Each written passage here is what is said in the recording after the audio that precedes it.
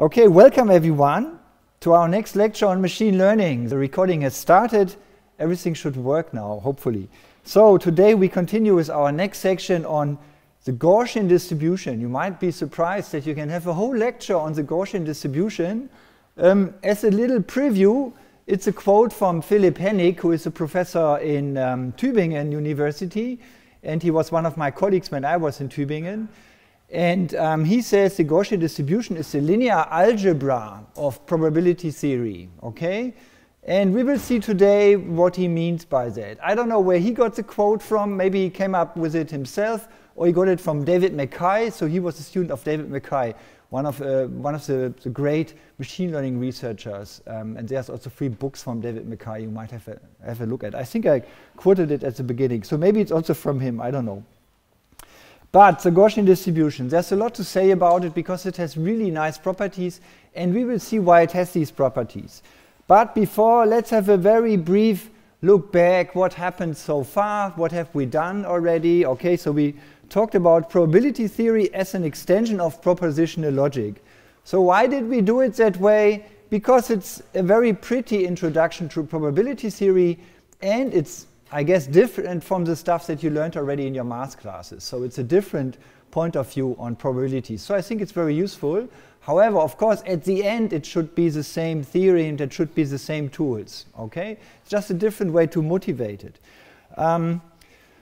Also, in classical AI, logic was playing a really big role, like the robot who comes in and whatever takes away the dirt or brings me some coffee or something. So the robot has to do some reasoning. And in early years of AI, at the beginning, people were mainly trying to model everything with logic. So it was like the natural starting point. So the robot has to reason about getting into the room.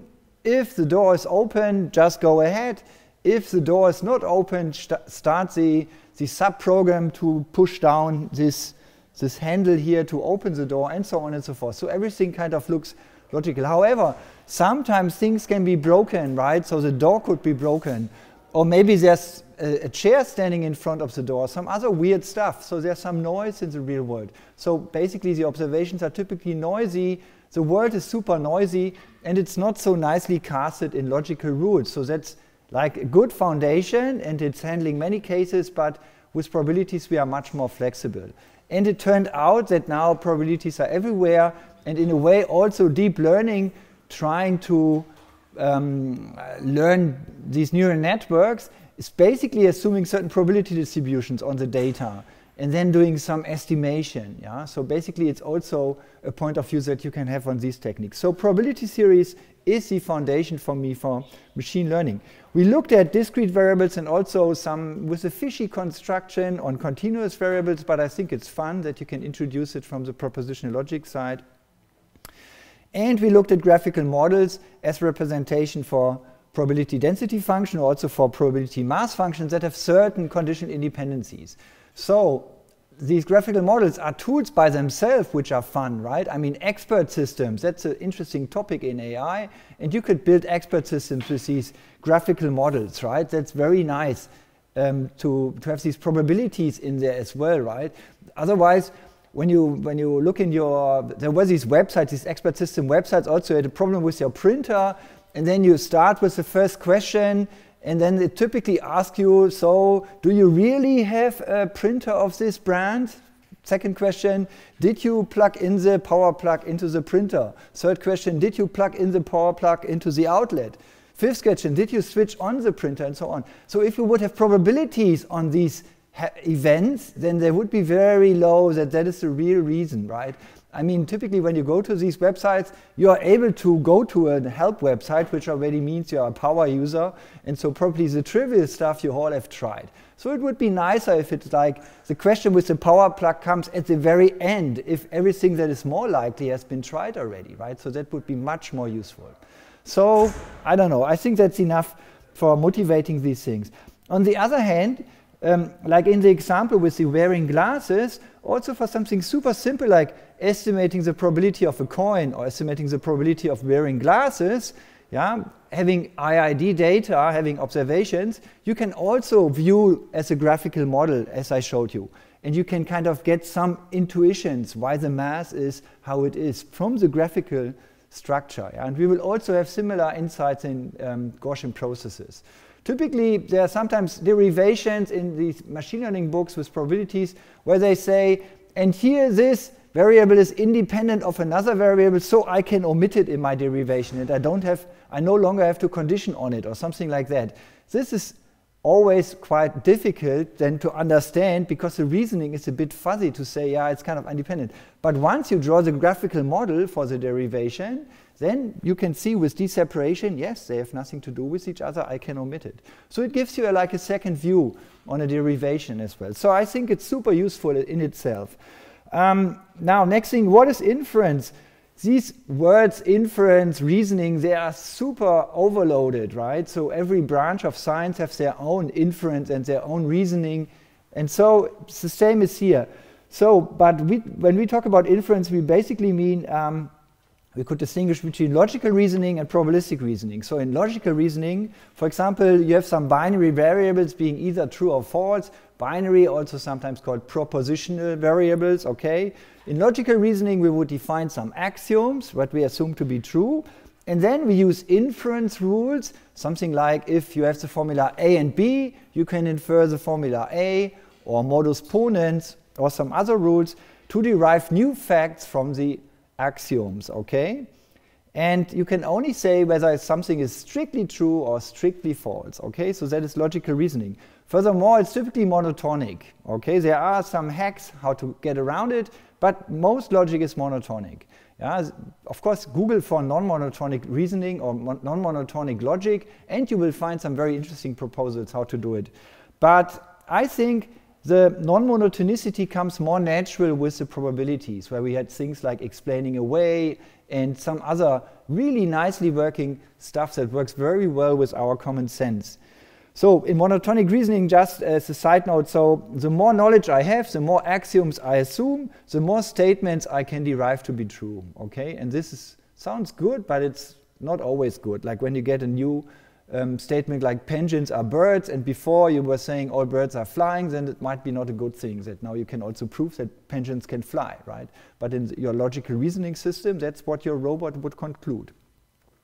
So there's probabilistic reasoning, which I like to view it as an extension of logic, which is kind of pretty. There we go. Instead of defining axioms, we're defining a joint probability distribution. And in a similar way, like axioms are defining our world, right? What's happening if a door is open or if it's closed? What are my possibilities? Similarly, the joint probability is defining what's possible and what's likely. But not only what's possible, but also how likely is that certain situations come. So in particular, it looks like an innocent little expression here, but this could be really a big beast, right? Suppose you have 26 variables, you have already 2 to the 26 minus 1 numbers to store in different states that are possible. So this is describing the whole universe, right? So this is describing everything that we care about in our situation. So this is basically defining the model in a way, in this case, if you view it very general. Now, if we have some known facts, like z variable is equal to little z, okay, then we condition on that. And conditioning and observation, observing, that's kind of synonymous in this situation. It's basically the same thing. If we observe something, then these things are facts, and on the facts we condition, okay? So we put them as a side condition behind the bar, and then this changes the probability distribution of the other variables here. So basically, similar to having these axioms, and then maybe one axiom could be penguins are birds, then also further statements kind of are triggered, and they were not provable before, and suddenly they get true or false. And similarly here, by having these additional known facts, the probability distribution is changing of x and y. And the probability distribution of x and y is again a description of the world involving only those two variables. Okay? Good. Then the next step is there might be non-interesting variables still on the left-hand side. For example, the y might be non-interested. Maybe we are interested in the statement p of x given z for a certain value z. Then the starting point is the joint. You condition on the known fact. You integrate out the non-interesting random variables, and then basically you have your new belief about the world. You have a new probability distribution where you got rid of all the non-interesting stuff by just averaging it out, okay? Averaging out is the sum rule, and conditioning on the known stuff. And curiously, this probabilistic reasoning needs exactly two mechanisms. One is the product rule and one is the sum rule. So I'm just telling you this at this length so that you can view the product rule and the sum rule like as a theorem following from Kolmogorov's axioms. You can view it like a mathematical fact, but you can also have some intuition about, so why do we need the product rule? Where in our reasoning are we using it? And the product rule is used to condition on known facts. That's something very concrete. And the sum rule is necessary to sum out non-interesting stuff. Okay, so that's basically where these things really, what they are used for. And this is sometimes also called marginalization. You might have heard the statement or the definition that there's a joint distribution of several variables and you can marginalize basically towards one of the variables or towards a subset. So in German, I think it's called Randverteilung. Yeah? So you take only the margin of it, but it could be any subset. So that's marginalization. Actually, often in derivations, in machine learning books, and people write down probabilities and say, and now we marginalize blah, blah, blah. And this is synonymous for saying now we apply the sum rule to a certain variable. Okay, so this is like wordings. Those are just clever ways to write, to explain stuff. Good. After we've done that, basically we got the posterior probability. Okay, so in a way the story is a bit longer because we define our joint probability distribution by saying what is our initial belief about x by specifying p of x, and then we would say if the x has a certain value, what would be a distribution for y, which is the likelihood, and so on and so forth. So we construct the joint typically out of these mechanisms, right? But here now I just wrote that we just have the joint given in some form. Okay, it could be a graphical model, it could be anything. Anyway, at the end we have a new belief about our variables that we are interested in x given z. So given that this soccer player Haaland switches to München, yeah, what is the probability that Borussia Dortmund becomes the German soccer champion? Okay, so that would be a statement we would like to answer, for example. That's quite interesting. And actually, suppose you like betting monies on these things, yeah, and now you have these superpowers of probabilistic reasoning, yeah, you should use it, right? So you should try to make use of these graphical models. So it could be very useful. For example, whether the soccer player switches to Bavaria Munich doesn't change anything for Hertha BSC. So there are independencies which you should take care of in your graph, right, if you like soccer. Okay, good. So this is logical reasoning versus probabilistic reasoning. And I could have started already with something like this, but it's typically in a talk, you first say what you want to say, then you say it and you say it again, that you said it, and this is like similar. So we introduce the nitty-gritty details of this, and this should give you just another view on the same stuff that we learned about it. So I also included now this given age thing. So basically all probability distributions here, of course, could be also conditioned on other probability, on other random variables, where sometimes in hypothesis, like in mathematical statistics, it's typically like a binary variable which is true or false, right? For example, that the means are the same of two distributions or something. But in principle, the age could be anything. The age could be like any set of random variables that you can condition on. And of course, all these rules also hold if you condition on anything else. Good, what else? So we looked at graphical models to efficiently represent probability distributions, and typically they kind of are made in such a way that the direction is also the causal direction, or those are the mechanism, how we think that the data was generated, okay? So for example, there's another star out there with some planet going around, okay? We have a model how this goes, with what speed the exoplanet is going around the sun, and this will generate a certain light curve of the star. The star will always, the light curve drops a bit if the planet is passing in front of the star, if we are lucky from our perspective here on Earth.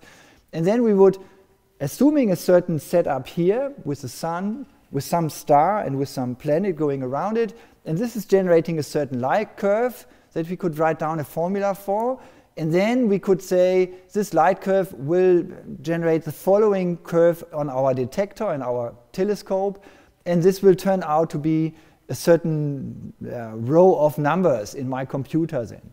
Okay, and now I have to do it the other way around. So this could be the description of the joint distribution. And now from this description of the joint distribution, I might want to infer, given this measured light curve, what is the probability that there is an exoplanet? Okay, and I'm inverting the whole thing. And in principle, I'm doing the probabilistic reasoning. However, of course, this is like the idealistic case. This is like the idealistic reasoning, how we would love to do it. There are certain problems. Integration is super hard, right? So certain integrals we just cannot solve. You can then numerically integrate and solve this, but often this kind of reasoning cannot be done in practice. But it's like the correct way to do it, in my opinion. But in practice, we often cannot do it, and then we have to approximate and use some hacks. Okay, that's just how it is. So for the graphical model, again, I was here explaining, so typically we model the arrows into the right direction, how we would think that the data was generated. However, that is not required. So suppose you take a fully connected graph, you can have any acyclic graph, and it can basically model any joint distribution if all arrows are in. However, typically you get nicer graphs with fewer arrows if those describe really the mechanism, kind of in the order of things. But this is just an observation. There's a full other lecture that is kind of trying to find out, so now what is it with causality, right? So that's also a very interesting topic. There are other undirected graphical models that are not part of this lecture. They could also look like this with an undirected graph. And so what would be an application of that one? Yeah, consider an image, for example, right? So if you have an image with pixels, typically, a pixel in an image is very correlated to its neighboring pixels, but not so correlated to pixels which are far away in the image, right? So this color here on my pullover has the same color across all these pixels of my pullover. So they're very correlated, but suddenly something happens and I get a different color. So suddenly they're not correlated very much anymore. However, maybe dark blue pullovers are correlated to mathematically dark green blackboards, so maybe there is a correlation in typically images, because I have never seen a blackboard which was pink or something, so there might be a correlation between my fashion style and the background, but maybe not, okay? Even more complicated, there's a certain texture here, right? So sometimes there's some other texture. So also locally, if you look like at some subset of pixels, you could imagine there's a probability distribution that describes the texture of the shirt. Okay, so there are some relations. But the further away you go away from the single pixel, right, the less is the correlation. This could be captured with graphical models like this. However, here's no ordering, so here's no earlier or later. So this is all happening at the same time. So it kind of makes sense to omit the arrows, okay? And so this is like a different way to describe complicated probability distributions. There are Markov random fields and other things that are related to this. And then if you generalize this even further, so this is, I said already, this is like generating data, right? So you can go along the graph. So why not write a computer program that is generating data? So in a way, this is like a computer program, right? You first sample from R, you sample from S, and then once you have R and S, you sample from T. This is like computer code that is already giving some order in which I should sample these different variables, right? But how do you do an if-then-else? How do you do a while loop and all these things? It could be a generator as well to do it like this. So you first sample your first coin, and then you iterate. As long as your current sampled one is showing heads, you go ahead and sample again. Okay, and I think this distribution also has a name. It's this distribution where you throw coins until you see the first tail. Okay. Is it negative binomial or something? I forgot the name, but there is a name for this one, okay? The key thing here is it could happen that you have only 5 random variables, it could be 10 random variables, just depending on how often you've seen heads, okay? So you can generate more interesting stuff, and it's not so easy to write a graphical model for this one, okay? Because you would need some ... some iteration. So the stopping condition is also random, okay? It's not fixed. Good, so this is even more general, and if you Google for probabilistic programming, there's another world about how to do inference. Of course, it gets much more complicated than in a graph, okay? And I think it's still an open problem how to do it right or how to do it efficiently. Good, so those are other things. Then there are more few technical terms that we've seen. We've seen Bayes rule, which is actually a theorem, and Bayes rule is nothing you need to memorize. You only need to memorize the product rule and the sum rule. And then you have your Bayes rule, right? If you take twice the product rule for a joint distribution. This is just bringing the P of y to the other side. However, playing here certain roles, typically Bayes rule is viewed like this. X is the unknown, the question whether there is an exoplanet or not. Y is my data, so that is my file in my computer that got transmitted from my super telescope that I have on my roof. And then I have a prior belief maybe. I've seen some stars with exoplanets, so I have a distribution. I know something about these stars, how likely it is that basically the trajectory of the planet is in the right angle for me to see it from Earth, right? There might be a certain probability distribution, and maybe all stars have planets. Maybe that's the case. I have no idea. But so I could express it in here. I could also basically, the P of x is expressing all the scientific knowledge I have so far. And again, this is a bit idealistic, right? How do I express all the scientific knowledge so far in a function P of x?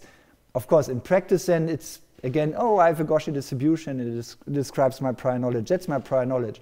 But of course, conceptually, it should include everything I know, right? But in practice, it never will. Then there's the likelihood, and those are just technical terms that you read very often, right? And they always refer to this Bayes rule. The likelihood, of course, also appears in classical statistics, and we will see how maximum likelihood and maximum a posteriori, these kind of things are related to each other, I guess, in the next lecture. So the likelihood tells us how likely is the data y for a fixed value of x. So for a fixed value of my parameter, how likely is it to see this data? So assuming there is an exoplanet, how likely is that I have this and this data? Or if there's no exoplanet, how likely is that I have another curve? It's called likelihood and not a probability because it's viewed typically as a function of x, right? So this is like going back and forth. So I'm saying here the value x is fixed because I'm interpreting it as a conditional probability distribution over y, but once I'm doing the inference, the data is fixed, my observation is fixed, and the x is the unknown, and in principle I could plug in different values for x. So it's a function of x, and I can play around with it, or I can maximize it for maximum likelihood, and all these things. And since it's not normalized with respect to the x, it's only normalized with respect to the y, right? So I can integrate over all possible values of x, or sum them out, and it doesn't have to be 1 at the end, okay? For that reason, it's not called a probability, but a likelihood. But this is just the name. Then there's the evidence, and basically it's the integration of the nominator, integrating out on top the x. Another way to view it is, so this possibility of having the data y, comma, a certain hypothesis x, right? How is this reweighted by all possibilities, right? These all possibilities is the evidence. All possibilities meaning I'm summing up for all possible x, I sum up the probability of seeing this data, right? And that is the evidence, basically summing out all possibilities. And since I said the joint should be gigantic, includes all our knowledge, you see how difficult this is typically, right? And you know that only physicists can solve certain integrals, and there are also integrals that physicists cannot solve, and I can solve even fewer integrals, right? So typically it's not working nicely. However, I gave you already a hint there were these conjugate distributions, right? Some conjugate prior, and today we will see more conjugate priors. So those are the choices for P of x and P of y given x, where everything is nice, where the integration can be done. So this conjugacy is like nice, right? And it's kind of allowing us to do these calculations. By the way, this kind of point of view with Bayes rule and these kind of things, this is typically called Bayesian reasoning, and there's always a debate between frequentists or Bayesianism. However, I don't know whether the debate is over. I think I don't know of the die-hard frequentist, people who dislike the Bayesian reasoning completely. Typically, the expert statisticians, they know both point of views, and they kind of take the both tools from both sides, okay? And that also should be your point of view. So don't become a Bayesian, like who ignores all the frequency stuff. just because you read a paper why p-values are so bad and so stupid. So p-values also have their value at some point, and at some point they kind of give you garbage. That's just how it is, okay? So know all methods, yeah? So that is the hint. What else do we have? At the end we have the posterior, which is then what we know after seeing the data. So we start with the p of x, what we know before seeing the data, and then we have another description of what we know after seeing the data, okay? And the base rule tells us what to do. That I told you already, yeah, probabilities are normalized, likelihoods are not. But this is a bit a confusing statement. Of course, the likelihood is also normalized if you fix x and integrate out the y, then it's normalized, but not normalized with respect to the x. Good. Those are, again, a few technical terms. And the usual thing is you get the stuff presented once, and then maybe with detail, and you have to look at it again to kind of see the connections, how everything works together.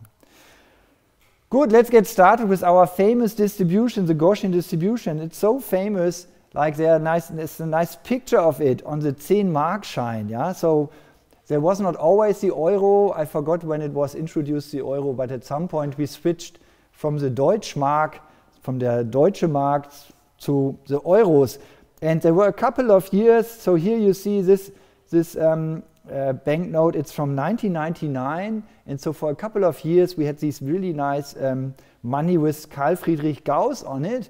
And during your exam in school, yeah, you would have to need it, and you could copy the formula of the Gaussian distribution from it. So super useful. Right? I don't know how much money there is where there are mathematical formulas on it, but this is one, okay? By the way, I kept one, of course, right? So if you can find one, maybe they are now super expensive on eBay. Anyway, this is the Gaussian distribution, also using our notation, okay? And you understand the plot, right? I mean, the x is kind of the stuff that you are having. For example, the length of the feet or the height, it's measured in meters, right? And then we have the density f of x, which is kind of telling us about how likely it is to see a certain value here, okay? And that relates also to an interesting question, I think on Rocket Chat, or was it on Ilias? So what is now the unit of this f of x? That's kind of weird, right? And I will come back to that in a couple of slides, yeah? So that's a fun topic, which I think you will find these things on Mass Overflow or something. There you find the answers to such weird questions, because you're not the only one who asked it. And that's also where I found like a good description. So let's start with the Gaussian distribution. Just copy the formula. So this is just a copy of the formula. And we introduce this notation here, which is like this curly n of x, mu, and sigma squared. So this is just a function with 3 inputs. Okay, why not? So we also use the parameters as inputs here, because it's kind of useful, right? And we are computer scientists anyway, right? So why omit it? Why say now this is p of x? It's like not precise. We know that mu and sigma is also an input, so let's be explicit. So they are all scalars, yeah? So here we are not talking about vectors and matrices yet, but this is a simple univariate case where everything is just a real number. And you know pi. I don't know how many digits you know. There are sometimes some contests about it, who knows more. So these two parameters, mu and sigma, they play a really nice role here. So the mu is the mean of x, okay? And the mean was defined to be this one here, okay? The expected value of the identity function, which was defined to be this integration. And one can show that the mu, this parameter, is equal to this integration. Try it at home and plug it in. So plug in this e to the something, plug it into x times this formula, and try to prove it. It's not super simple. It's not so easy. However, again, if you look on Mass Overflow on these pages, you will find some really nice explanation how to derive it. But we always take it for granted that mu is the mean of the Gaussian distribution. No, in a way, mu is just some parameter in here, okay, that you plug into this formula. And to really prove that mu is the mean, you have to solve this integral here, which is not super easy. Similarly, for the variance, it turns out sigma squared is the variance. That's no surprise for you, because you always call sigma squared the variance, but sigma squared is just a parameter of some formula up here. So there's no guarantee that this is really the variance. So check it, right? So the variance was defined to be like the squared, the average squared distance to the mean, okay? if we already say, okay, we can prove the first one, so we can say x minus mu, and if you plug everything in, you have another nice integration that you need to solve. And I have the pointer here to the mass Stack Overflow page where they explain how to derive the mean and variance of a Gaussian random variable. It wasn't easy to find because it's so obvious that mu and sigma is the mean and the variance, so it was quite hard to find the proof. That's why I put it in here. It's useful to see it. So why do I tell it to you in length? Just so that you really understand what you're talking about. So that's why I'm stressing this. Okay, sometimes the sigma is also called the standard deviation. And this is just a hack to have always a positive number. So you want to have a standard deviation, you want to have a variance that is greater or equal than 0. So you introduce a variable and you square it. Yeah? And then you use it like a variable. Yeah? You never resolve this to the power of 2. You never take the square root. You seldomly do. Okay? Often you just write sigma squared and you're happy once you derive the formula like this. Okay? Good. However, talking about units, we will see that the unit of x, if it's meters, let's say our height, then the mu has the same unit, it's also meters, and the sigma squared has the unit meters squared. Okay, so if you want to make a plot and would say, whatever, you want to put the sigma onto your axis for the axis, you typically take the square root, right, to get to the same units. Right? Since variance is meter squared, standard deviation has the same unit as the variable x. And so you can plot it. It makes sense to put it onto the x-axis. Okay? So sometimes you see plots where you say, maybe this is even the case, I'm not sure, but where you say this is the first percentile or the first something tile, and then this is the next one. So one standard deviation and the second standard deviation, and you can prove that 67% of the data falls into this confidence interval. And you could take twice the standard deviation in both directions and you will have 97% of the data will fall into this interval. And it only makes sense to put it onto this axis here if it has the same unit. That's why you never say mu plus this sigma squared. That doesn't make sense. That should give you a type error, right, in your programming language because they have different units. But mu plus sigma, that makes sense because they have the same units. Okay, that's maybe more than you ever wanted to know about the Gaussian distribution, but I don't know, maybe you enjoy that. I enjoy it. So now comes this nice question from, I think, Elias, or it was Rocket Chat. Is there an intuitive way for understanding the unit on the y-axis of the PDF? So what unit does the PDF have? Okay, great question, right? We never think about it. Typically, when we do this kind of math, we are always unitless. But of course, for a physicist, it's like super painful to be unitless. You always want to have units. And it also helps you sometimes finding mistakes. And there's a really nice book, which I would like to advertise. I think you can download it for free. It's called, I don't have it in my slides, it's called Street Fighting Mathematics. And that's a really nice book where they do really nice derivations just by looking at the units. Yeah? And then some super complicated integrations become super simple when you look at the units. So Street Fighting Mathematics, I think you can download the PDF. So here comes a partial answer. So first of all, units. So now what does it mean, units? So in German, Einheiten, yeah? Something like meter or seconds. There's another important notion which is called dimension. Okay, dimension is something like length or mass, okay, or time. Yeah, so that is a dimension, and then a dimension typically has certain units. For example, length could have the units meter or centimeters. Yeah, square meters not. Square meters is like the unit of another dimension of area. Okay, so there are these things like dimension and units. But let's focus here on the units. Typically, we could use these Ivan brackets, these squared brackets, to talk about units. So these are now not Iverson brackets, but this is the unit notation that you might know from physics. So you could write something like this, that the unit of mu is the same as the unit of x. Okay, so that's something that one can show. Yeah, I hope one can show it, or it should be the case, otherwise the density doesn't make sense because you say x minus mu. And you cannot sum or subtract something with different units, right? That doesn't make sense. If you derive then the unit of the variance, you get the unit of x squared. Okay, so if the unit of x is meters, the standard deviation will, the variance will have meters squared. And now we can ask, what is the unit of this density function?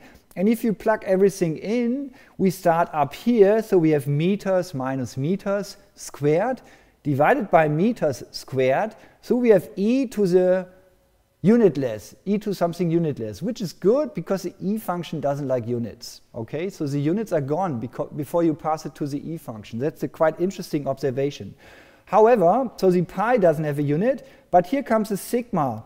And the sigma is the square root of the sigma of the variance, so it will have unit meters. So it will be 1 divided by the unit of the x. That is the unit of the PDF. Okay? However, that is kind of strange. So it's something like the PDF measures something per meters. Okay? It's 15 per meters. So let's fix a unit for probability or probability mass. Let's use kilogram. Okay? So it's not completely stupid because, so let's say we are, so we are having a Gaussian distribution on the board.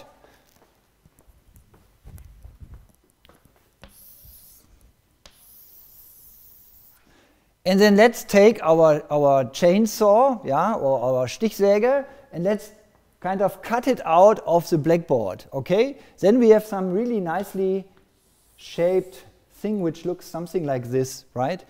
And this thing you can put on a weight, and maybe it's 3 kilogram. Let's assume the mass of the whole thing is 1 kilogram, okay? So the mass of the whole thing will be 1 kilogram. This is like saying the probability of the whole thing is 1 kilogram, okay? That totally makes sense. Now, if we are interested, so what is the kind of the mass of these 97 percentiles?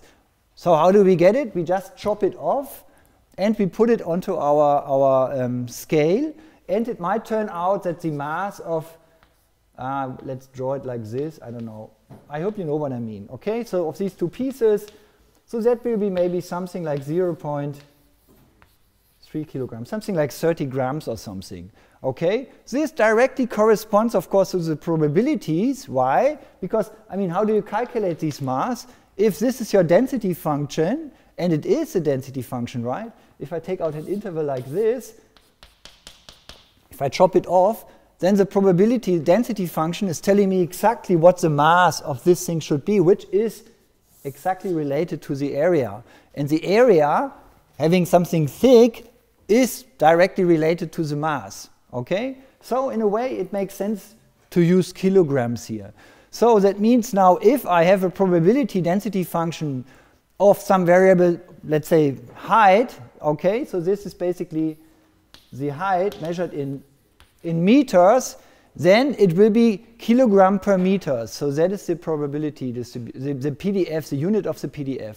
Probabilities will be kilogram, and the other one, the PDF, this curve basically will have kilogram per meters, if this one will have units of meters. Okay, so that is like a meaningful one. Of course, why not introduce like a name for probabilities? I don't know whether someone did already, so you could be creative now. And when you give a lecture, maybe you can invent one, okay, for probabilities. I don't know what would be a good one. By the way, maybe it's all related to information theory and these kind of thing where we're talking about bits and information content, and maybe probability is something like inverse information content or something, or information content squared, or logarithm of information content. So maybe there is already a unit out there, and we just have to think about it harder, okay? So that's a very interesting question. If I find one related to information theory, I will tell you. Good.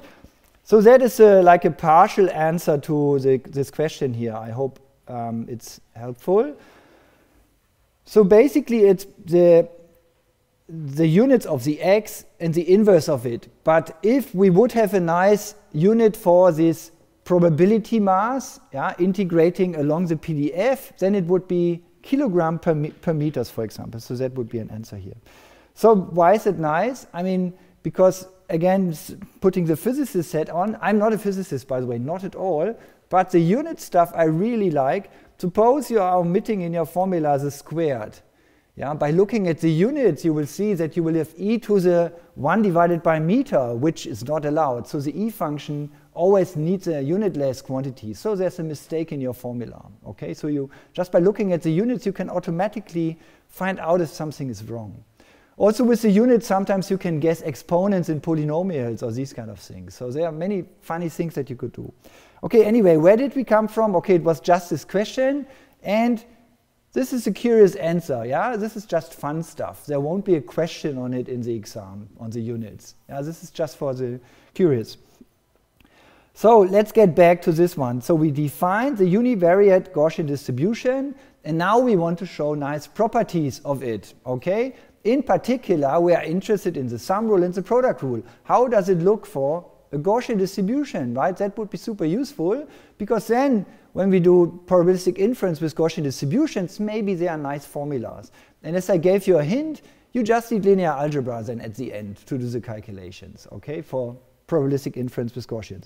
However, before we can prove these formulas, I need to show you some lemma, which now more complicates the whole stuff. So I show you it at a glance. So this is like some complicated properties of this function, but once we believe those, the rest becomes more easy. So let's start at the top, where everything is easy. So first of all, this function n, yeah, which I just defined the PDF here, it is really a probability density function. So for this, I need to prove that it's always greater or equal than 0, and I need to say that it integrates to 1, okay? So again, for the integration to 1, you need to struggle a bit with the integration over the e of minus x squared, but there are some tables where you can look at, and actually there are some tricks with complex analysis to show that it has something to do with square root of 2 pi. And then it cancels out against the other square root of 2 pi. Okay, that's basically the approximate proof. Again, mass overflow is your friend here that can help you. Then the next thing is it's symmetric in x and mu. So that is an interesting observation, which we only come up with because kind of they are like equal, right? We don't care. Both are inputs to this function n, right? They don't have special roles here. And it's easy to see that x and mu could be switched. It doesn't matter whether you say x minus mu or mu minus x. Okay, that's the same thing. The function is the same. And that's sometimes useful when you do these Gaussian calculations, that you observe that you can flip these. Then there's another one. This function is an exponential of a second degree polynomial. Okay, so that's more complicated. So let's try to understand it. So it's an exponential of something. So it is something, an e function, e to the something. Okay. So there is an e to the something in there, but there's also a constant. So the constant needs to be dragged into the e function. And of course you can do it by, I guess, taking the logarithm of the thing in front, and then you have then you have e to the logarithm of something times e to the something, and then you use the roots for e to the something to merge it into one expression. Okay? And I wrote it out for you, and I wrote this. Now, the input here says it should be a second degree polynomial in x. So why is that a second degree polynomial in x? Okay, there's one term with x to the 0, then there's a term with x to the 1, and there's a term with x squared, and those are the polynomials. Okay? And we have coefficients in front of them, and they get some nice names. And the constant also gets a nice name. And I wrote everything down here that you need to really prove it for yourself that this is true. So if you choose the eta to be sigma minus squared times mu, for whatever reason, okay, and you say the lambda squared is sigma minus squared, okay, and you choose the a to be this expression, where here you see the logarithm. Here's the logarithm of the 2 pi, and then there's also a logarithm of some lambda, which is basically the standard deviation. And if you plug this in this expression and you reshuffle the whole thing, you get back the Gaussian distribution. Okay? Why is it useful to have found this out, that it can be written as the exponential of a second degree polynomial? Because later on, when we do inference, we multiply p of x yeah, the prior with some likelihood, and if both are Gaussian distributions, we are multiplying to Gaussians. If both are e to the second order degree polynomial, then e to the something times e to the something is the same as e to the something plus the other one, okay?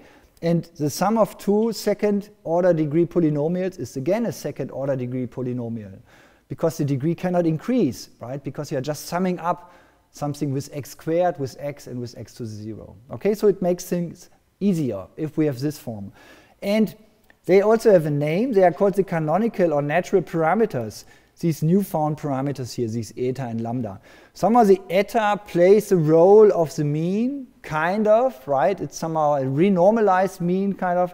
And the lambda plays the role of the inverse variance, and the inverse variance has also a name. It's called precision. And if you think about it, variance is telling you how much spread you have, and precision is how precise you are at a certain location. And they are exactly the inverse of each other. So if you have a very large spread around a value, your precision is very low. If you have a very small variance, your precision is very high. Okay?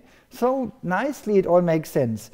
And then there's the statement, any second order degree polynomial, yeah, that you write. So this is now some second order degree polynomial where this letter c is a number greater than 0, okay? Any of those induces an anormalized Gaussian distribution where you can choose the eta in a certain way and the lambda in another way, okay? And then by choosing the a cleverly, yeah, as you've seen, the a has kind of is kind of the normalizer, so it doesn't depend on x. It's the one that ensures that the integration will be 1 at the end. It's like having a prefactor. Okay, so any second order polynomial will lead to a Gaussian distribution. Why do we need that as well? Again, as I said, you take a prior, which is a Gaussian distribution, you multiply it with the likelihood, which is a Gaussian distribution, and by plugging in this formula, it turns out the product will be also the exponential of a second order degree polynomial. However, can we be sure that this is also a Gaussian distribution at the end? And point 4 says, yes, you can be sure. If this coefficient c is greater than 0, everything is fine, and you have a Gaussian distribution. Okay, so this is a very, very powerful lemma, and now we can use it to do inference with univariate Gaussians. Okay, so here's my prior, so it's just some distribution over x, and it should be a Gaussian distribution with some mean and some variance, and I have a likelihood where now, in this case, now my variable x is the mean.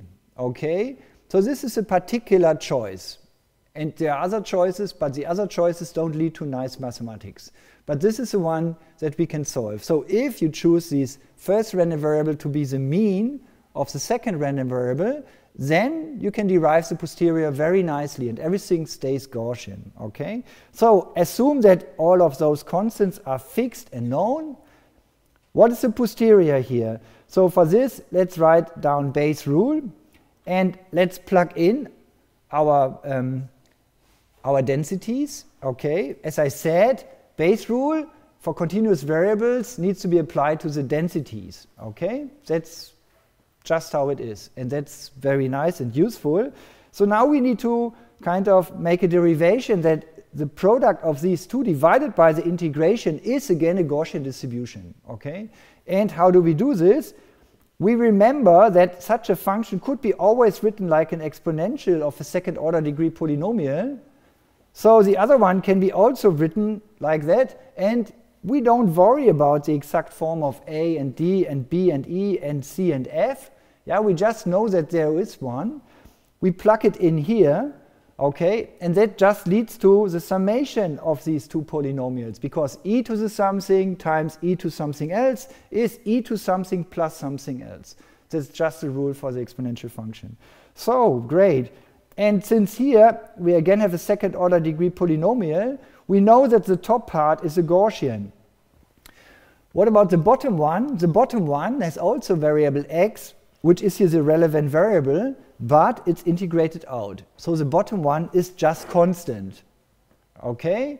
So the top piece has the right form of being a second order degree polynomial. Okay? So it has the right form. This is something like a Gaussian. And the bottom thing is just a constant. And by shuffling around, this bottom term I can also put into the e to the something by taking logarithm of it, and I can move it into this constant term here.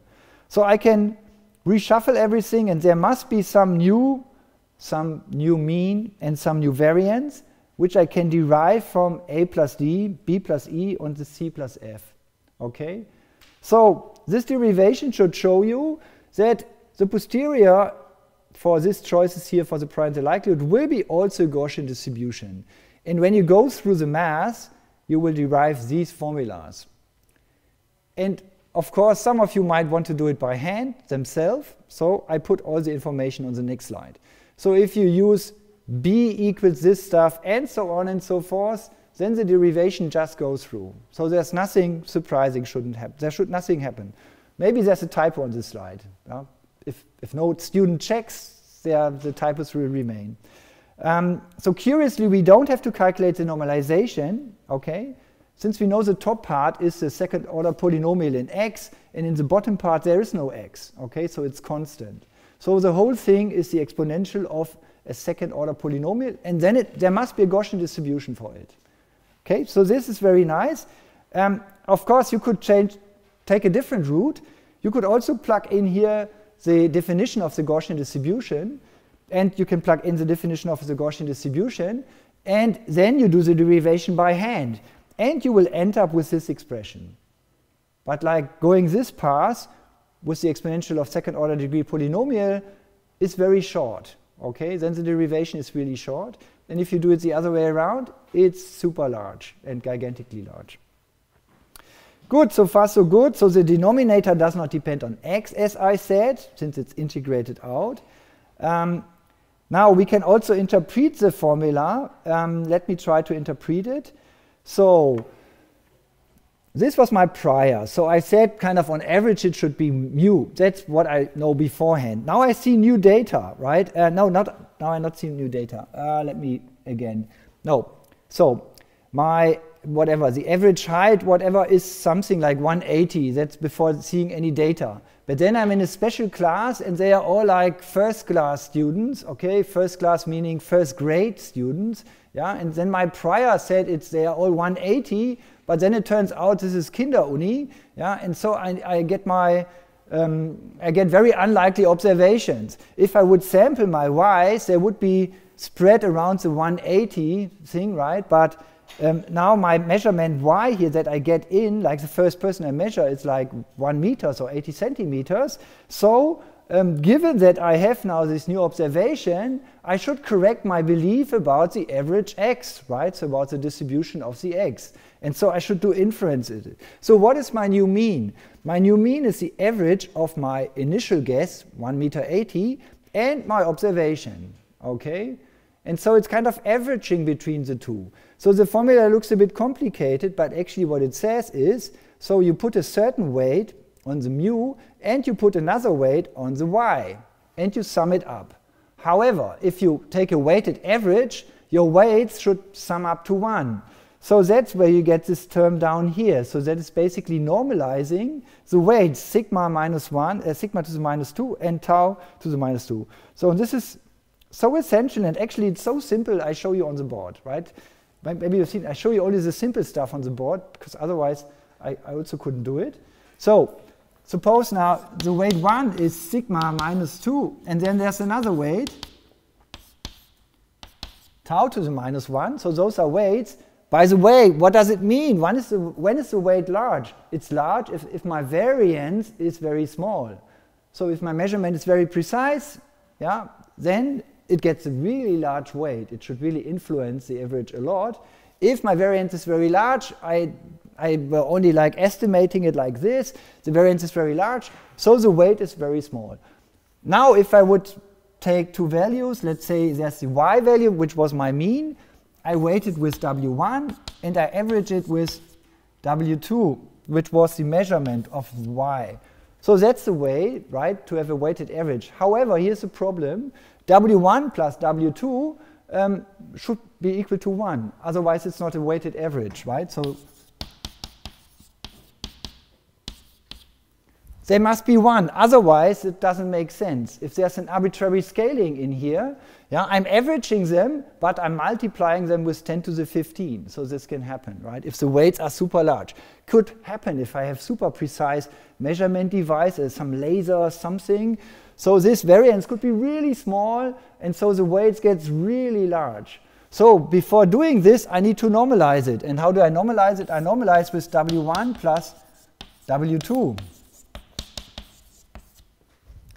So if I take, okay, now this is, so let's say those are tilde now, okay? So those are the normalized ones, and I should use the normalized ones because they are summing up to 1, okay? And now if you look back to the stuff on my slides, that's exactly what's happening down here. So if you could take this denominator and you move it to the first weight, and you can move it to the second weight. So this is just a weighted average of 2 numbers, okay? And the weights are depending on how strong was my belief that mu is the right choice. If the sigma squared is super small, I say the spread is really small. So today people are all, whatever, 180 plus minus 5 centimeters, very small. Then the weight that my mu gets after my first observation is really large, okay? If I say, yeah, it's typically 180, yeah, but I already taught some Kinderuni, okay? In that case, basically my spread might be larger, and so it gets overruled quite quickly by my measurement, okay? What about this term? Can we also understand that one? So that one is also curious. Basically, now we also have a word for the inverse variance. It's a precision, okay? So the new variance is the inverse of the sum of the precisions, okay? So basically, if both were super precise, I'm summing up the precision. So precision is getting larger and larger with more and more measurements. So if I have more measurements, I'm getting more and more precise. So the precision is increasing, which means that the variance is decreasing. Okay, that's why you get this weird 1 divided by something to the squared. By the way, if you write down this formula for the natural parameters, of course, these precisions are just summed up. You just sum up the precisions. And this part gets much nicer. Okay. However, here, kind of since we are talking about the variances, we first convert the variances into precisions, then we sum up the precisions, and then again we convert it back to variances. Okay, so that is what's happening here. So that was the nitty-gritty detail for if you want to do the derivations again. Let's have several observations. So let's say we have this prior for x, and we have several observations y sub I, okay, but all with the same parameters. Then we can write down the same formulas, but now we are interested in p of x, given now that I have measured 100 students here, okay? And as you can see, again, I have a weighted average over here, but now I'm basically averaging the yi's, and the weight is kind of, everything is accumulating here. Yeah? So the more measurements I make, I'm really overruling my initial guess mu with that one, right? Because here I'm having basically n times tau to the minus 2 as a precision, right? So the precision of these measurements, the weight gets really large compared to my initial guess. Okay? So at some point, kind of the first stuff is irrelevant, what I put in here, right? Because I'm only averaging this stuff. Because this n times tau to the minus 2 is going to infinity, okay? And that's why the first term is ignore. By the way, also my variance gets really, really small the more measurements I make, because the n is getting larger and larger and larger and larger, okay? So it all makes sense. There was an excellent question also somewhere, what about this z? What is that one? Why do you write z? What is it, by the way? So I'm just too lazy to write it down. So it's 1 divided by the evidence. So it's the normalization constant. And it's constant with respect to x. It's not constant with respect to y1, to yn. It's not constant with respect to the parameters, but it is constant with respect to x. That's what a normalization constant in this context means. You might ask, why is it called Z? Z is, since there was a German word for it, Zustandssumme.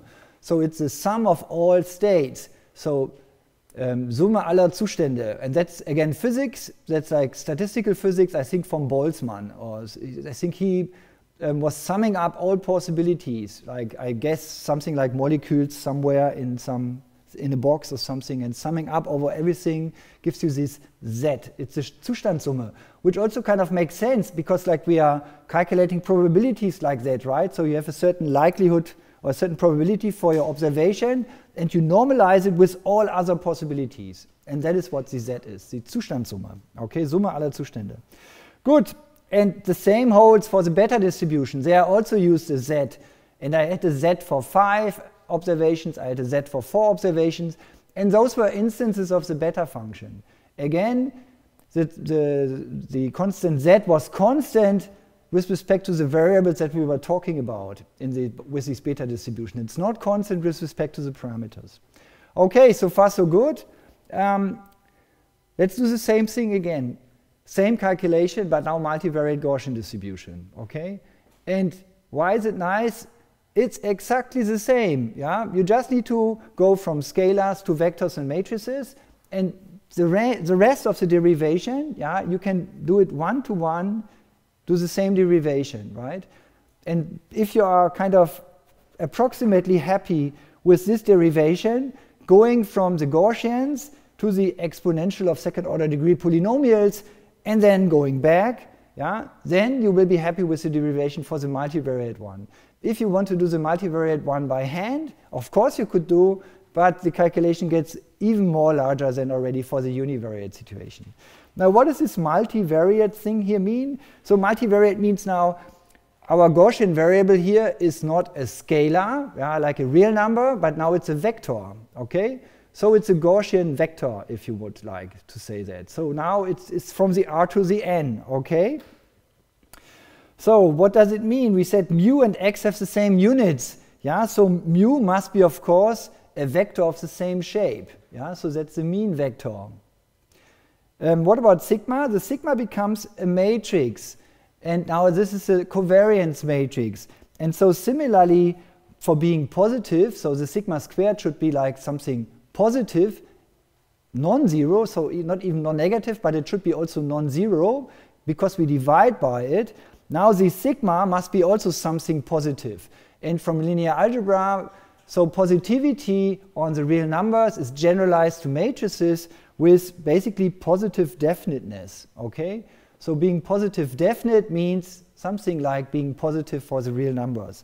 So the definition of positive definiteness was something like if you throw in I can also put it on the board, and it's something, it's not super difficult, but so a matrix A is positive definite if and only if for all vectors v times A times v is greater than 0. Okay? So why now does this make sense? Okay, we know what greater than 0 means for real numbers, so we need to make sure that this is a real number, right? So is it a real number? Let's draw some shapes. So the A is a squared matrix. It looks like this. We multiply it with the column vector v, so the v is a vector. So it should be from the R to the D if the A is from the R to the D cross D. And we multiply it from the right-hand side, and we multiply it transposed from the left-hand side. And then if you do row times column, and so on and so forth, then basically the whole thing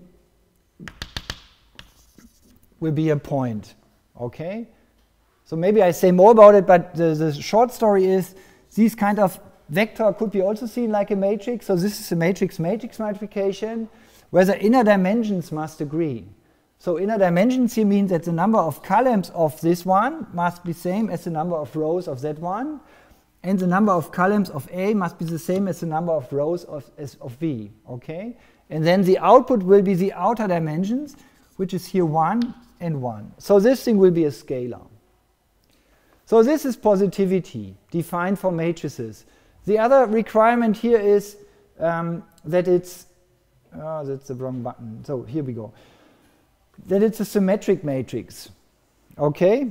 That's another thing that you need, okay? And it has, we will see why we need it, because then we will have exactly the properties that we need for the lemma. Okay, Now let's look at the expression here. So we have x minus mu. Okay, this is just the sum or difference of two vectors. That's so far so good. Transposed. Okay, that looks very much like the thing on the board. Times an inverse matrix. Okay, matrices can be inverted if they are positive definite. Okay, so that's already something. And then times x minus mu, which is again a column vector. So maybe let me, I should show it on the board. Yeah, should work like this. Do I still have place on the board? Yeah. So in my notation, it's basically, so I would draw here a column vector minus a column vector in brackets transposed times the inverse of a matrix, will have the same shape, times this. So if you this is not a 1 now here, but this is the shape of my vector. Okay, so this should just be a straight line. Okay, and this is a square. So this is the shape of my matrix. And the length of these ones, they must agree with all the other ones. Now, if I take two vectors, I will get another vector. And if I transpose it, I'm basically changing the shape like this. And then I have that one. The difference is again a vector. And then at the end, I will get a dot. Okay? These things are always important to do to check whether your expression makes sense. In particular in Python, right? If you program MATLAB is super strict with this kind of stuff. And if you have a simple mistake in your shapes with your matrices, it will yell at you with an error message. Python, NumPy, doesn't yell at you. It does some convenience functions like broadcasting and stuff. So there you can have a vector and you can add it to a matrix. And it doesn't yell at you that that's a mistake, because it's just repeating the vector until it fits. But it might be a bug. Okay? So it's convenient and efficient, but it can lead to bugs sometimes. Anyway, these kind of shape discussions can help you. I'm always pressing here the wrong buttons. So, okay, let's go on with that one.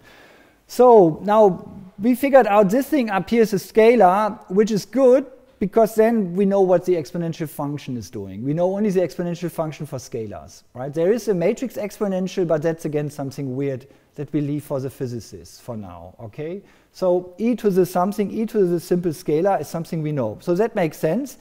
Now what about the other thing here? So we will have these bars, and the bars basically is the determinant of this matrix, okay? And the determinant of a positive definite matrix is a positive number, okay? Which is good because we divide by it, so it should never ever be 0. And it also kind of makes sense that we put these bars here, right? Because it looks like a positive number that's coming out of it. Then to the power of a half, it's like taking the square root of something. So it's like taking the square root of the variance. And then we multiply it with 2 pi to the power of n and the square root of it. Okay, so that is the PDF of a multivariate Gaussian. So we see the input is a vector, another vector, and a matrix with certain properties, and the output will be a scalar. Okay, that's the PDF. Good.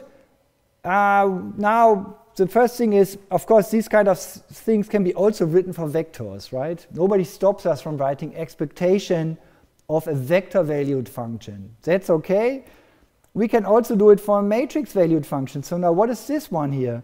Again, let's look at the board. So it's basically the outer product. It's like a column vector times a row vector. And there the shape, the output shape, will be a matrix. Okay, because you're always doing row times column, row times column, row times column, and so on. And then you do again row times blah, blah, blah. And by this you are generating all the different possibilities. Okay? Good. So we can also write the expectation notation for having the expectation over a matrix, and it all makes sense, and it can be shown that this is equal to sigma. Okay? Great. This is the determinant, as I said. Yeah, all eigenvalues are positive. That's another description of positive definiteness. Now, important observation, the univariate case we looked at already is a special case of this notation. So that's also important always to note. So if n is equal to 1 in this case, so n being here the dimensionality of my vectors, I think on the board I use d, but let's say n is the dimensionality of my vectors.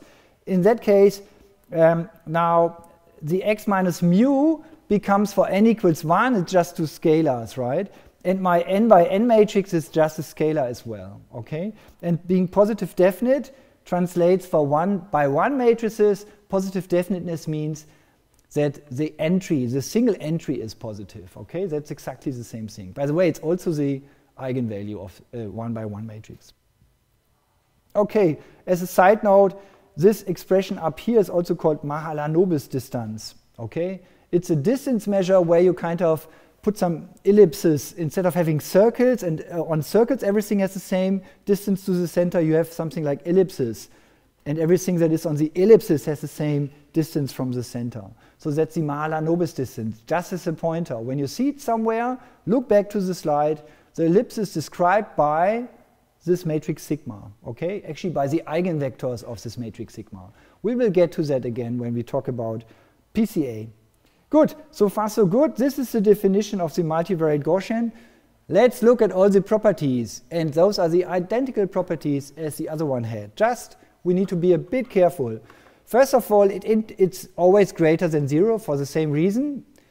It integrates to 1. It's symmetric in x and mu. Okay, so far so good. And now it's also the exponential of a second degree polynomial. So this might come as a surprise, because now what is x squared, right? So that's kind of weird. So we need to think a little bit out of the box here. So let's look at this. So this is the constant term, a times x to the 0, okay? X to the 0, if x is a vector, let's say it's just 1, okay? So that kind of makes sense. And then now we had something like eta times x, and now eta is a vector, yeah, since it's related to the mean. And so we take the inner product of these two vectors, okay? So if we have a polynomial where the variable x is a vector, then the linear term is just the inner product of another vector with my parameter vector here. So a second order degree polynomial for scalars has a coefficient a0, which is a real number, and a coefficient a1, which is also a real number. For vector valued polynomials, or not vector, for vector input polynomials, the parameter a1 is a vector itself, okay? It gets even more exciting over here. So here my parameter is not a scalar anymore, but for vector input polynomials it is a matrix, and I'm replacing the x squared basically with the outer, with multiplying it from the left and from the right to the matrix to get a scalar. Okay, so this is a scalar again, and it's basically using the first component squared, the second component squared, and also all possible cross terms. So for these polynomials where my x is a vector, yeah, my second degree terms include all possible products of two variables. Okay, and each of them get a coefficient, and the coefficient are written down in a matrix, since there are n squared possibilities to combine x1 with x2 and so on and so forth. Okay, so this is just generalizing everything. However, again, I wrote down everything in detail here, and you now need some linear algebra magic to do the calculations, to figure it out that that's the same stuff. Okay, good, so far so good. Again, one can also say, if I have a second degree polynomial, any of them, and C here is a positive definite matrix, then it will also induce a Gaussian distribution, okay? Same statement, now just slightly more sophisticated. Okay, I just flash it at you. So this is exactly the same derivation as before. Nothing happened. It happened that I'm now using vectors, but that's it. The rest of the derivation stays the same. I'm having now a prior over a vector. I'm now having a likelihood where y is a vector and x is a vector, okay? And if you're happy with the other derivation, you should be happy with this derivation too. You again plug in these Gaussians, you again plug in these second order degree polynomials, and again we have the right properties to do these kind of summing up to polynomials with the same tricks, and again we can read off the solution, okay? However, it's looking a little bit more complicated now. Before we had a certain weighting in front of our mu, and we had a certain weighting in front of our y. Now we kind of rotate spaces and rescale the space with multiplying it with a matrix. So the inverse covariance matrix is a precision matrix. And this matrix can rotate and rescale the whole space. And it's just a weighting. It's the same effect like a weighting, okay? And again, those two things rotate the stuff in such a way that if your measurement was super precise in some of the coordinates of y, yeah, those get amplified by the rotation and rescaling, and the directions in the y which were not super precise, as expressed by the covariance matrix, they get kind of reduced. What about the normalization? Again, the normalization is something like take the weights, sum them up, and divide by them, which translates now in matrix world to this expression. So you sum up the precision matrices, and you take the inverse and multiply it with the rest. But this is basically the same thing as before, but now with matrices. And this might blow up your head for now, but when you look at the univariate case, and again you compare it, those are exactly the same steps. Just the operations are a bit more complicated. The same holds for the variance that turns out at the end to be the inverse sum of the precision matrices. It's the same story as before. Good, again, for your pleasure, those are all the expressions that you need to rederive it. Okay, just plug everything in and everything should be fine. Yeah? There's no magic happening beyond this stuff that I've shown you. Again, no normalization, since we have this polynomial independent of x and everything. The reasoning is completely the same. Okay, so far so good. You might wonder whether I fit the last stuff in the last 10 minutes. Let's see. Yeah. We haven't seen the sum rule yet. We haven't seen the product rule. I won't prove everything anymore, okay? But I just wanted to do this in detail because it shows you how to prove all the other stuff too. Okay, let's go on. Now let's talk a bit about Gaussian joint distributions, okay? So suppose we have this setup that there's a Gaussian prior and we have a Gaussian likelihood.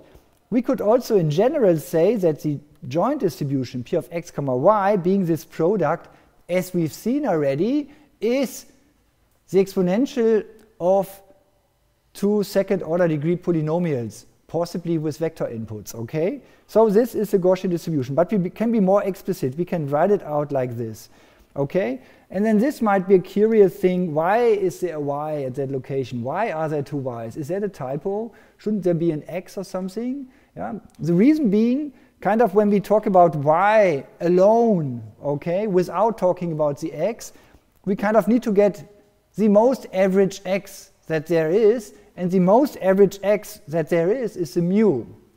And so if we don't talk about, in this row, kind of we are not talking about the x directly, that's why here we have again a mu, okay? We will see it when you look at the sum rule, okay, why this is the case.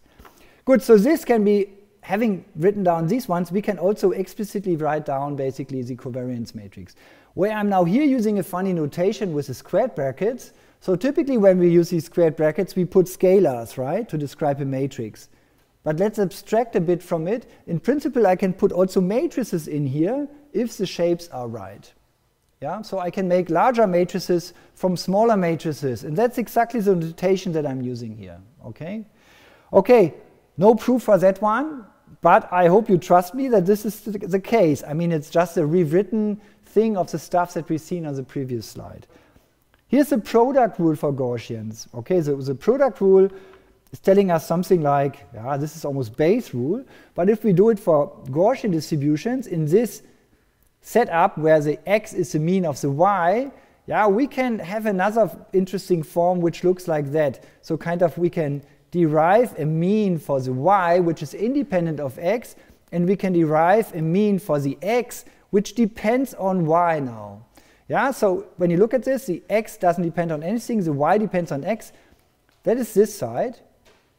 Here the y depends on nothing, but the x depends on the y. That is the right-hand side here. However, the mu is missing from this for simplicity, so it's hidden in the nu.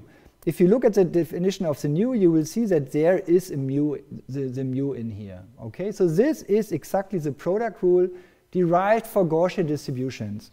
And you know, you don't have to memorize these formulas at all, right? So this is more like a collection of formulas, these slides, where you can look them up when you have a derivation. Yeah? Nobody knows them by heart. I couldn't write them out just by putting them out of my sleeves. Okay, so it's really difficult. There are alternative ways to write this, so many variations. So here's one variation. Suppose we have in some derivation some weird thing like x comma a and x comma b, which is weird because we would have two densities of x, but it could happen if we switch the mean and the variable, right? Then suddenly we could have something like that. Then there's another way to isolate all the terms that are related to the x and push everything else into some other terms. So that's another way to derive an interesting product rule here. Okay? What else can we do? Gaussian marginals and conditionals. So suppose we have this Gaussian distribution, which is a joint distribution of two variables x and y. First of all, you could think of x and y being scalars, but x and y could be vectors themselves. They don't have to have the same shape. I mean, they could have, one could be longer than the other. It's all super flexible. Now, so it's a Gaussian distribution over the vectors stacked on top of each other. The mean has two vectors stacked on top of each other, and the covariance is like a matrix which is made out of four matrices that you put at the exact locations. So those operations correspond to V stack and H stack, like in NumPy, okay, stacking stuff on top of each other. So if this is your starting point, one can calculate the Gaussian marginals by integrating this out, and it turns out you can just read off the upper part of the mean vector and you take out the upper left corner of the covariance matrix to use the sum rule. Okay? Similarly for the y, and you can also derive formulas for calculating Gaussian conditionals. So conditioning on y, okay, will lead to a certain mean for the x where the y is now getting into play. So all the information I get from the y will influence the mean of the posterior, basically, right? And similarly, the variances of my y and the covariances here, they will influence like the covariance matrix of my posterior about x. Okay? Everything goes in here. And it also all kind of makes sense if the y knows a lot about it, so that means that the b is very large. So in the covariance matrix, kind of the off-diagonal entries tell me how much is the x related to the y. That's something that the b is telling me. Okay, so suppose it's super large. They are varying together very much. It means that also I will subtract something from my current covariance, and it's related to how large the b is. So the larger the b, the more I'm subtracting from it. So summing out the y, if the y is telling me, oh no, conditioning on the y, if the y is telling me a lot about x, it means the entries in b are large, which means my covariance of the resulting distribution is strongly reduced. Okay? Can it be negative? No, it can't. There's an inequality that this thing will be always positive definite. Okay? One can prove that that's the case. And it's following from the fact that this guy over here is positive definite. Okay? It has something to do with the Schur product. Yeah, so some numeric stuff. Okay, so far so good. Uh-oh, not so much time left. Let's look at the summation rule. So the summation rule is about integrating out stuff. And when I again looked at these slides in the morning, I thought, there's something missing. Isn't there something missing? So what is this? But this is exactly the translation. So the p of y is z1, yeah, and it is originating from integrating out the x of this more complicated distribution. So this is again the joint distribution of two vectors or of two Gaussians where I wrote out basically the different pieces of my covariance matrix, and curiously summing out the x basically means reading off the bottom corner part here. Why does with summing out the x not influence the y? Because I'm summing out all possibilities, kind of. So it's becoming irrelevant. It's the non-interesting part. I haven't observed the x, I sum it out. And so it's not influencing the y at all, but only what's relevant is the c. Similar the other way around. Here's another one, linear transformation of a Gaussian distribution, of a Gaussian variable. So suppose we have a random variable that is Gaussian distributed, and now suppose we have a linear transformation, yeah? Then also, if I transform my variable x with a matrix and add something to it, so I get a new random variable, yeah, also in that case, I will have a Gaussian distribution. And so now what is the formula for variance and mean? Basically apply the same transformation to the mean, okay, and the scaling of the x will influence the covariance. Curious, right? So the plus b doesn't influence the variance. Why is that the case? The plus b is just shifting your distribution around in space. It's not changing the spread of it, okay? If it had a certain spread here, it was about the spread around the mean. If I'm moving the mean around, the spread stays the same, okay? So it all makes sense. With this formula, you could also show that the sum of two Gaussian random variables is again a Gaussian, okay? So if z is equal to x plus y, this could be written like multiplying x and y with the matrix 1, 1. If x and y are vectors, then those are identity matrices here. Identity matrix next to another identity matrix. And from this formula, kind of, we can read off the parameters of that one. It will be the summation of the means, okay? And then the covariance, I think, yeah, there will be also some summation happening. And this, by the way, is another way to prove that the convolution of two Gaussian PDFs is again a Gaussian PDF.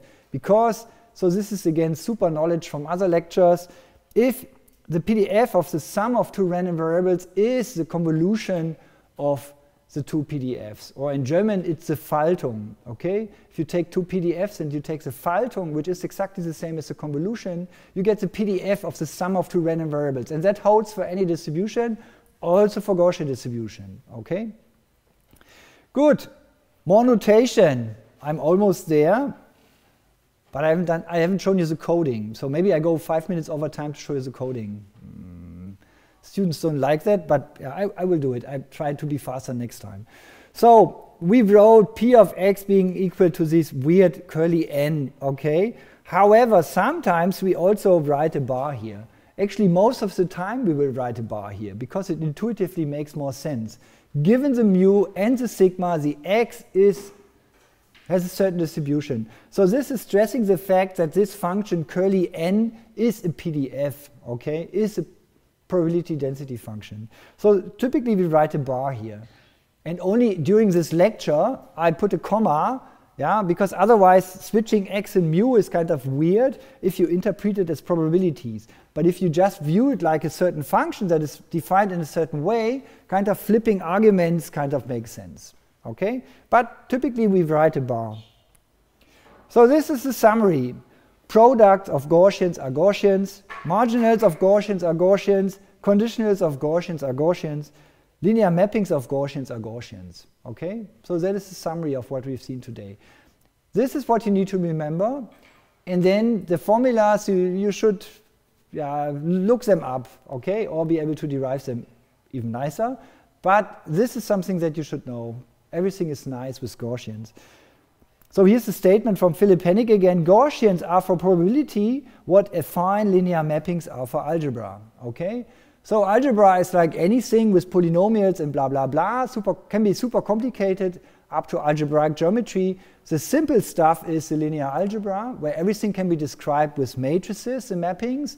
Similarly here, there are many complicated distributions, right? I tell you how they look. They are exponentials of arbitrary polynomials, okay, with certain properties. But in principle, you can plug in any polynomial, and the coefficients of these polynomials are the higher order moments of these distributions. However, Gaussian distributions, their interesting moments are only the second order moments, which is the covariance matrix, and the first order moments, which is the mean. But in principle, there could be more, and that corresponds to e to the complicated polynomial.